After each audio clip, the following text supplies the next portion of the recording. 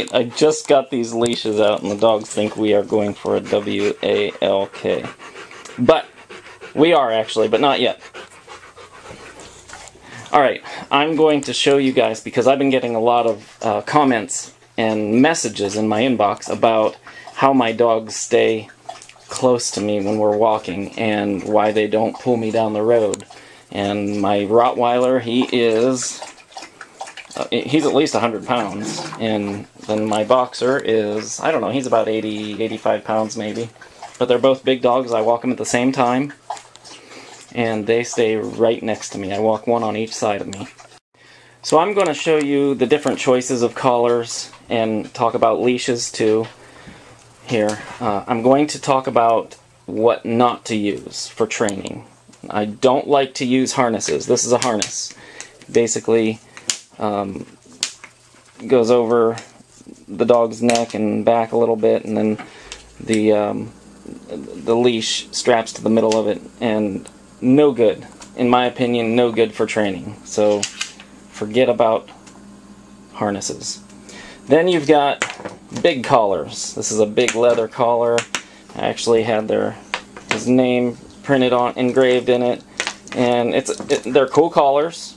It makes them look bad, but not good for training also. So I don't use those for training.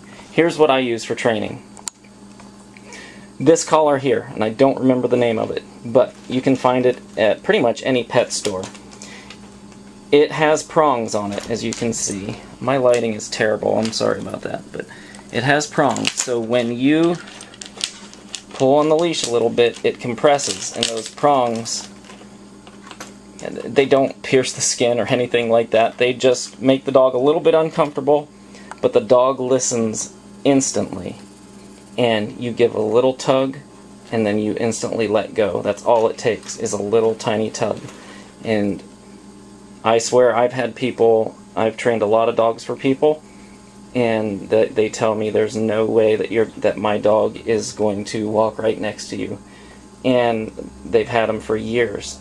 And the second that I put this collar on them, they walk right down the street with me and stay right by my side and don't leave it. So, this is the collar I always start out with when they're young. And you can take links out of here too. It's easy to take out links if your dog's smaller, and it'll make it smaller, so that's nice about it. I'll use this for maybe a month or two, and then once they've got it down pat, which is pretty quick, I'll switch to the choker. A regular choker chain. The thin ones, I mean, if you have a small dog, the thin ones are okay, but I like to use the thicker ones. They seem to work better, at least for me. And the concept behind a choker collar, well, there is a proper way to put it on also, which I'll demonstrate when I put it on the dogs here. But the concept behind the choker is when you pull the leash, you pull the leash, it gets tighter and compresses around their neck. And once again, it's just a small, short tug. And you give that tug, and then you let go. And the way the choker's set up is when you let go, it loosens up immediately. And it's not going to. But when it's on the dog, you'll see it. But when you let go, it immediately loosens up. So you're not choking them. You don't ever want to be choking your dog. And then the last thing I use, and this is very important also, is a thick leash. A lot of people use very thin leashes. You don't have control when you're using a thin leash.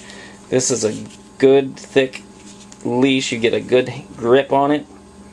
And this leash is actually longer than I like to use because I end up kind of wrapping it a little bit, because your dog should be right next to you.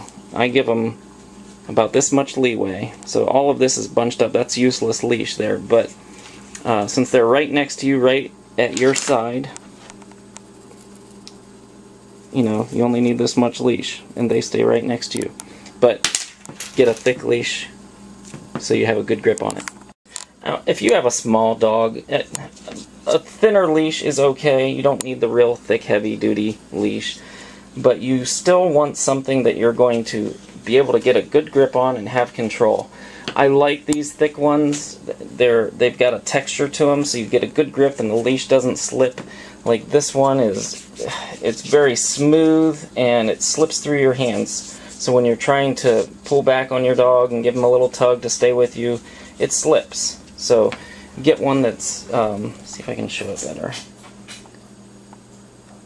It's textured. Okay? Alright, now I'm going to show how these collars work. Okay, I'm going to demonstrate how to put first this collar on, which is the more aggressive one. It just slips over their neck very easily. You've got the part that sticks up. Tyson, you better leave. And then your leash hooks right to the top of it. I like to keep my collars close to the top of their, right behind their ears, because you have a lot more control when it's there. It's not tight right now, but it's there. And I'm going to take him outside and show you guys how I walk him here in just a second. But you want to always check. I always check my collars and make sure that they're up high, because as you walk they do slide down. This collar is actually a little bit too big for Buster, but he doesn't need it. But this is just for demonstration purposes. Alright, so that's that collar. Good boy, Bussy. Thank you. Let's get it off. Tyson, let me take it off. That. Okay guys, I'm going to demonstrate on how to put the choker collar on correctly. There's a right way and there's a wrong way to do it. What I do before I put it on is I check on my wrist. I'll put it on my wrist, and if you can see that, I'm pulling and letting go and it's not loosening up. So that means it's backwards, because I walk Tyson on my left side. So this would be an example as if he was on my left side. So it's on wrong. So what I'll do is I'll just take it off my wrist, turn it around, put it back on, tighten it up, and you can see what happens. Hopefully you can see that. When I tighten it and let go, it loosens. And that's how it should be. Okay, I'm going to put it on Tyson. Come here. Alright, so I've got it the right way. Take it off my wrist, just set it on him. It's on him the right way. And then the leash, what I'm going to do is keep it right here at the top, right behind, sorry, right behind his ears, and it's ready to go. So we're off.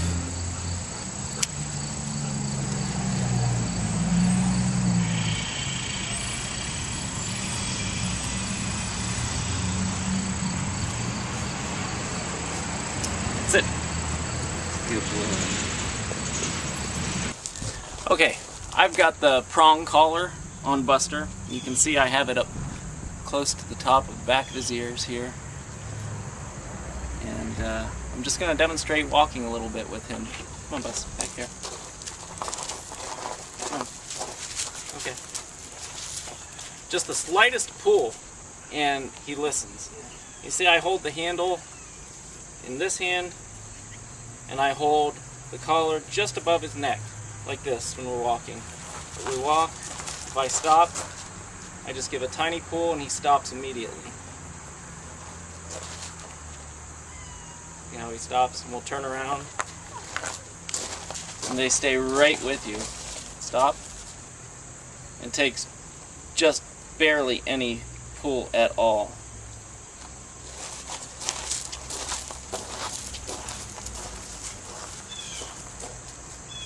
You have so much control.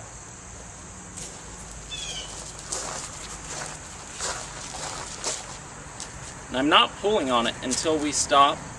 If he doesn't stop already, I just give a little tug and he stops. My face is not in there, is it? Just a little pull though, and they stop immediately. And it works with any dog at all. You might have to pull just a little harder with a dog that's just learning, and you may have to do it over and over. With a dog that's just learning, they're going to want to keep pulling and keep pulling, but every time they do, you just give a slight jerk and bring them right back next to you. I'm going to show you here. This is where they should be when you're walking, right at your legs. That way they can see your knees and they stay right by you. If you turn, they know that you're turning because they see your knees, and they're right next to you the whole time.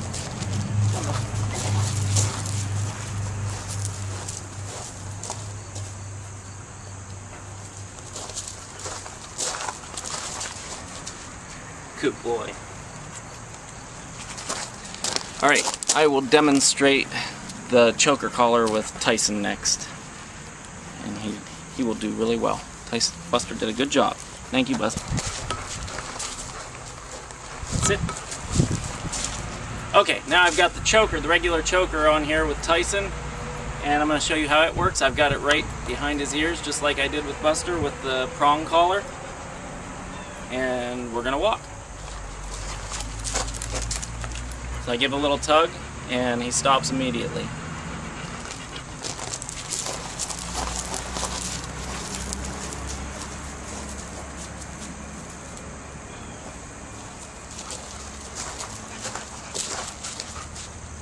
If you notice, his head is always turning back towards me as he's watching my legs to see what I'm going to do.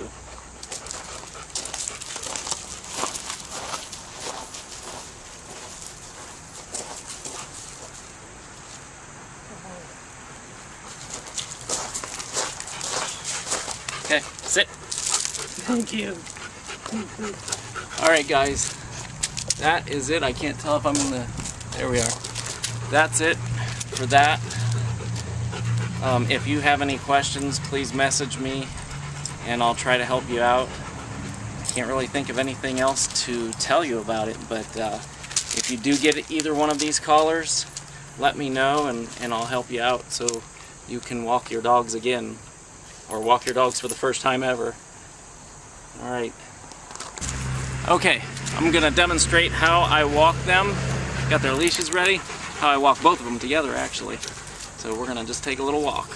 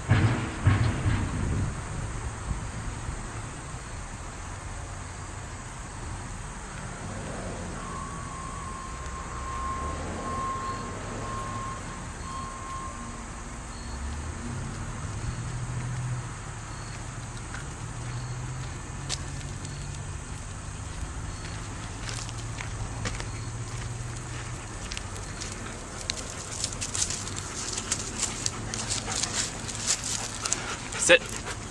That was it, guys. You can see how they stay right next to me.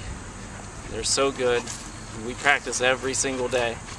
So if you practice every day, just a little walk, half an hour at a time, your dogs will get it too. So good job, guys. Okay, I'm going to talk a little bit about training puppies. First of all, when I train a puppy, I use a crate. And some people think that it's mean to keep a dog in a crate, but Tyson still loves his crate. He doesn't stay in it anymore, but if I need to bring it out and set it up, he'll go right in it because he just loves it. And I can leave the door open and he just lays in it. But at first, a puppy might not like it, but it becomes kind of a safe haven for them, and they like it. They end up liking it, and it's very good training. It's the best training, in my opinion, for potty training. So what I do is, and the dogs should stay in the crate all night. The first couple nights they might bark and whine and cry, but they will get used to it. So what I'll do is in the morning, First thing, get their leash, put it on them, walk them straight outside. Very first thing you do before you do anything is walk them, take them right outside. Backing up a little bit, I forgot something. The crate should be a little bit bigger than the dog so that they can turn around, they can stand up and turn around in it. But the crate should not be so large that they have room to go to one end and go to the bathroom and come to the other end and lay down. The crate should be just a little bit bigger than they are, and that's it. What I did was I got a large crate because I knew Tyson was going to be large, and I put a partition inside when he was little. So you can do that too. That way you don't have to keep buying crates as they grow bigger. So what I do is I take them out first thing in the morning before I do anything, and I stay with them. And they usually, in the morning, they'll go right to the bathroom. If they go to the bathroom, bring them in, and they can run around the house for 30 minutes. If they don't go to the bathroom, they go right back into their crate. And then in 30 minutes, you take them back out again. It should be a 30-minute cycle all day long, unless you're not home. If you're not home, they should just be in the crate. But if you're home, it should be every 30 minutes because puppies have to go to the bathroom a lot. And that continuous repeating of taking them out will teach them. It's like conditioning to show them that they go to the bathroom outside, not in the house. And they will learn fast. Tyson learned in less than a week. He was potty trained, and all my dogs have. If you keep that schedule up, it's very difficult. Like it takes, it takes a little bit of time, but if you do it, your dog will be potty trained. So then when they, like I said, when they go outside, when you take them out, and you keep them on a leash because you want them to be right with you when they go to the bathroom so that you see them. Don't just let them out the door and not watch them. You want to be watching them and see that they go to the bathroom. Once they go to the bathroom, bring them in. They can run around for a half an hour, but right there on that 30 minutes, take them back out again. If they don't go to the bathroom that time, put them back in the crate. And they stay in the crate for 30 minutes. In 30 minutes, take them out again. They'll probably go to the bathroom that time. Then you can let them run around for another 30 minutes. So it's just a cycle that repeats all day long, but it's the fastest way to potty train. I don't believe in using puppy pads. I don't believe in teaching dogs to go to the bathroom inside of the house. It's just something I don't do, and I don't recommend for anybody to do. It's a little bit more work to take them out every 30 minutes, but that's the very best way if you want to have a dog that's potty trained fast. So, just to repeat, keep them in a cage in their crate overnight. First thing in the morning, take them out. If they go to the bathroom, let them run around the house for a half an hour. If they don't go to the bathroom, keep them in their crate for a half an hour. Every half hour, take them out. So that's pretty much it. And I don't really give my dogs treats. Dogs can get overweight very quickly, but I give them a lot of praise when they go to the bathroom when they're puppies. I give them a lot of praise and tell them good job, and as soon as they go to the bathroom. So that's a good thing to do.